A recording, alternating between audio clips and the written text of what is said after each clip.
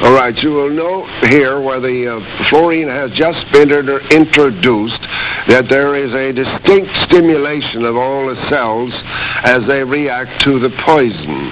This we take to be a defense mechanism. Then things begin to slow up and reproduction is definitely inhibited.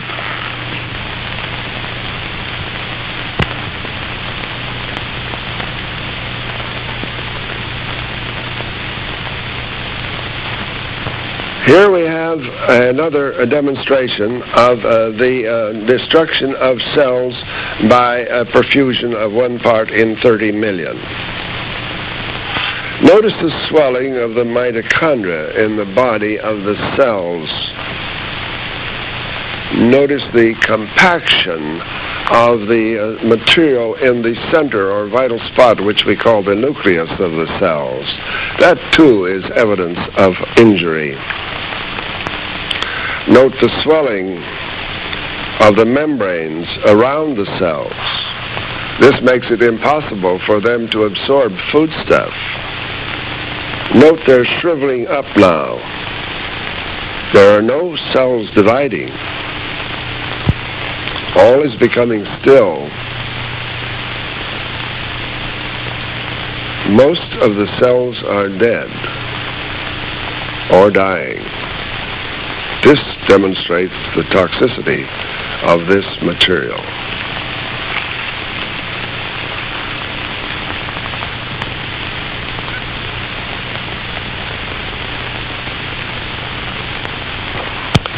In summary, I wish to make it very clear again that this film, which you have just seen, is a graphic record of what we and Drs. Berry and Trillwood have seen in our cultures when they were perfused with dilute solutions of sodium fluoride. This film itself is presented here only to show that mammalian cells in tissue cultures can be and are damaged by fluorides, and some even killed when their contact with sodium fluoride is in the concentration of 1 part in 30 million. And we do have photographic records showing almost the same thing in 1 part in 60 million. Poisonous sodium fluoride in these concentrations may not be toxic enough to kill the cells or to destroy an organ or possibly the individual himself. Nevertheless, in human bodies, such poisons are subtle, insidious, and if prolonged over months and years, as in this case where fluoridated water is being used, chronic disorders and upsets of function in one or more of the vital organs may ensue. Outward manifestations of such toxic effects may not be apparent at the time to the victim or to his physician. But the constant drinking of fluoridated water may bring about a gradual accumulation of damaged and scarred tissue in the various organs, resulting in the production of many vague complaints in some or in nearly all parts of the body. This makes it most difficult for the physician to diagnose unless one is very alert to the effects of fluoridated water and its consumption. To sum up all this, then, one is forced to conclude that the safety of fluoridation has not yet been proved. The experiments that you have just seen cast most serious doubt on the safety of fluoridation.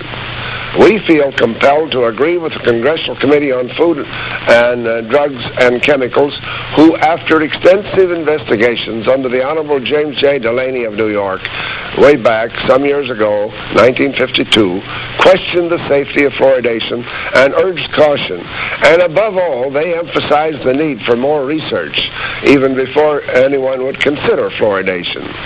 To all this, we most heartily do agree. The proponents of fluoridation have not produced this research. The safety of fluoridation still needs to be proved. And we who have made this film from over 24,000 photographs in continuity under the microscope at intervals of exactly 39 seconds between each film, bring you this demonstration of toxic effects of fluoridation. We have only begun our research into the effects of drinking fluoridated water. We ask for your support.